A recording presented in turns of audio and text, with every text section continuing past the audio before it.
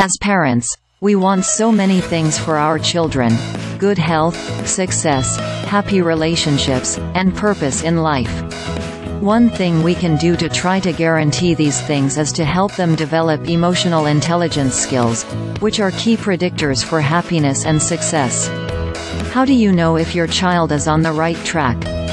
As a conscious parenting researcher and coach, I've studied the behaviors of over 200 kids, and I've found that those with high emotional intelligence do 6 key things.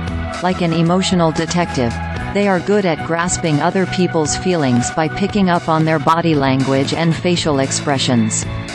They might say, "Mom, my friend Sarah was really quiet today. I asked if she wanted to play, and she said no. I think she was sad about something." How to build this skill? Have reflective conversations with them about their day and discuss emotions they observed in people they interacted with. These chats strengthen their ability to read emotions and boost their confidence in understanding others. You can ask, "What kind of a mood do you think your classmate was in today?" They not only identify others' emotions, but also show real concern and offer help.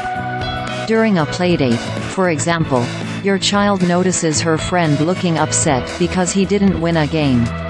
She walks over to him and says, "You played really well.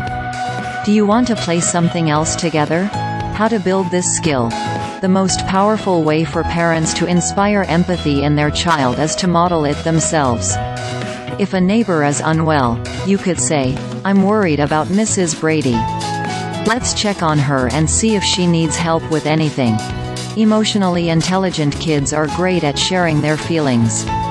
When your child says, "I feel frustrated because I can't solve this puzzle," or "I'm happy because I helped my friend fix her toy," they're recognizing and communicating their emotions. How to build this skill? Make it a point to label your emotions. "I feel disappointed that I can't find my keys," or "I'm a bit overwhelmed with all the work I have to do." This helps normalize discussing emotions, making it more natural for your child to do the same. A child capable of smoothly navigating changes in routines, or handling disappointing news with calmness, is showing emotional maturity. When an outdoor picnic is cancelled due to rain, for example, instead of feeling upset or throwing a tantrum, your child calmly accepts the change. "Oh, it's raining. Let's have an indoor picnic." How to build this skill? Again, it starts with the parent. Being flexible and calm in our own reactions models adaptive behavior for our children to emulate. Take it further by inviting your child to problem solve and brainstorm a solution. What can we do instead?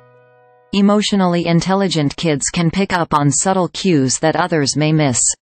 When you tell them about your day, they're doing more than just listening. They're tuned in and picking up on the emotions behind your words.